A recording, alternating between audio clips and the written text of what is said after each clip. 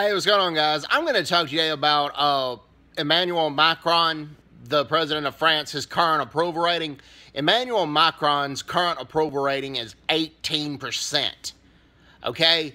That is not good, obviously. And I have never been a fan of this guy, and I'm going to discuss as to why. Okay? Soaring gas prices are a huge problem in France. The outrageous taxes are becoming problematic, which are wrecking France's economy. And also, the open borders policy that France has is turning Paris into a third world city. Okay, I'm all for allowing people who are true refugees that are in dire need of help that need to come to developed country. But a lot of these migrants are not assimilating into the French way of life. They're not learning the French language. They're having gender-segregated facilities. And keep in mind, they're not in their home Middle Eastern country anymore. They're in France. And that's why a lot of the yellow vest protests are happening.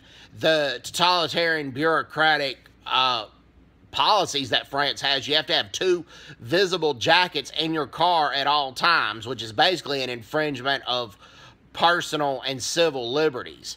That's one reason the yellow vest protests are happening. And when Emmanuel Macron won the French presidential election, he didn't celebrate with the French national anthem. He celebrated with the European Union anthem, which was problematic in itself. You know, it's okay to belong in the European Union, but it needs to be France first. Your home country first. It needs to be France first. And there are a lot of migrant camps in France in Paris, where crime is soaring in Paris. Littering is a problem. Public urination's a problem. The Eiffel Towers had to be closed due to increase in crime.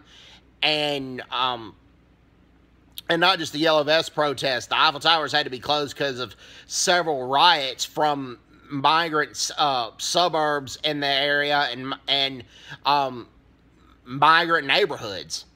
And Paris is just not a desirable city to visit anymore, largely thanks to Macron's policies. So anyways, hope everybody's doing well. Take care. God bless them. Bye-bye.